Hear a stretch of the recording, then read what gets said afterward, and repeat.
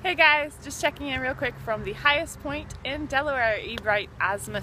It's located at 447.85 feet above sea level. It's not very high.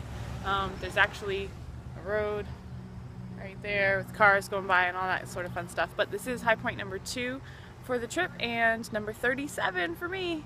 So it's been a very long weekend and about to head back down to Maryland, jump on a plane and be back for work. Had a quick weekend warrior fix. So until next time, Renee signing out.